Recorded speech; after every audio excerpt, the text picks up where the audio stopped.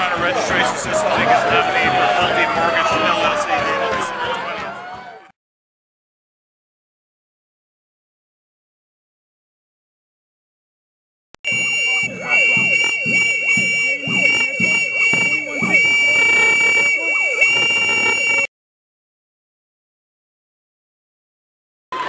Thousands of our people are losing their homes every day. And we have come here today to give our support to Occupy Atlanta and Occupy America, because we believe that justice ought to be served.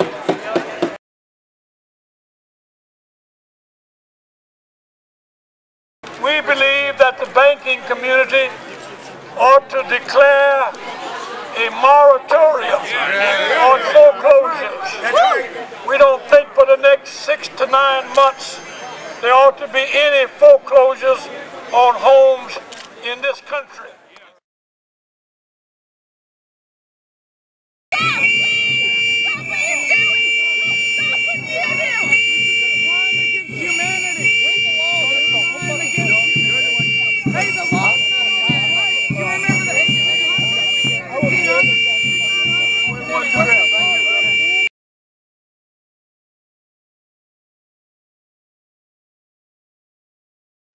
I deserve to be up here as much as anybody else. Y'all on the wrong side of this. How about this?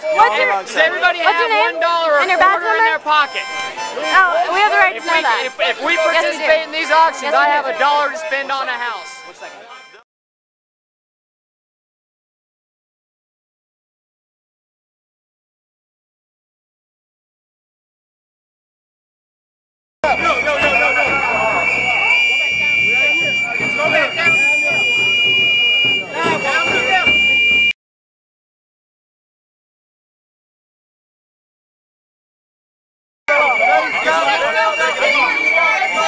What are you charging him with?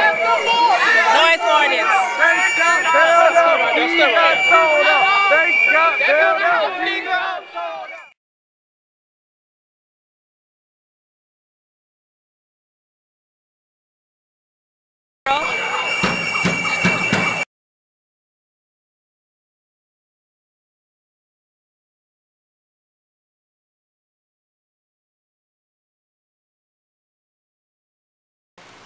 Our struggle against Wall Street and the 1% is moving into our neighborhoods as we occupy everywhere.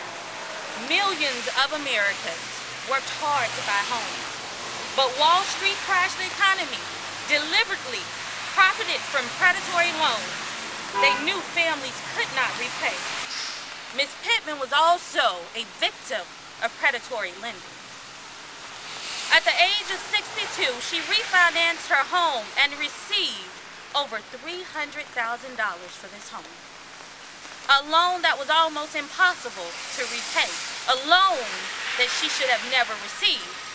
A loan that was given banking on the fact that she could not repay that loan.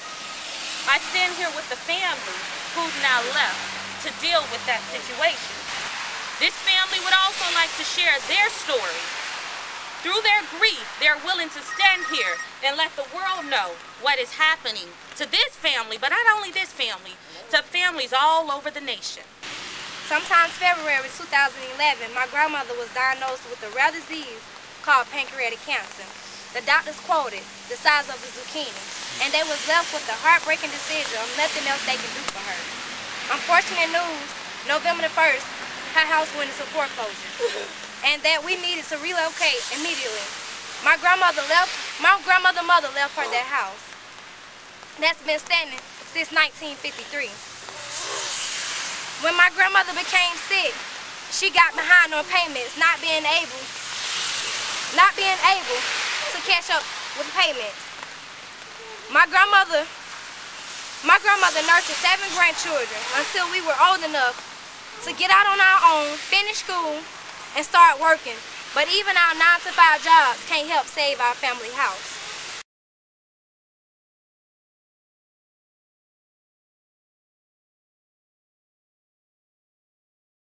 At least 1 out of 4 homes are underwater across the country. And in Atlanta, it's much worse. In Georgia, almost 1 out of 2 homes are underwater. You know, folks are literally having their homes snatched out from underneath of them. I want to introduce Bridget and like for her to say a few things about the house and about her story. Yes, I've served almost 21 years in the military. To come home and be medically retired due to my injuries was upsetting because I took pride in serving. That drastically reduced my income, so I wasn't able to maintain as I was before. As I was facing my hardship, I've been in contact with Chase since the very beginning, and for some reason they just won't help me. They keep saying this income is not enough, or your expenses are too much, and the time frame that's passing between me requesting assistance is getting greater and greater. So for anybody to lose a home, it is a travesty, but especially a veteran, you know, someone like myself who proudly made that sacrifice, I just feel like it's a slap in the face, and it's time for change. It's time for change.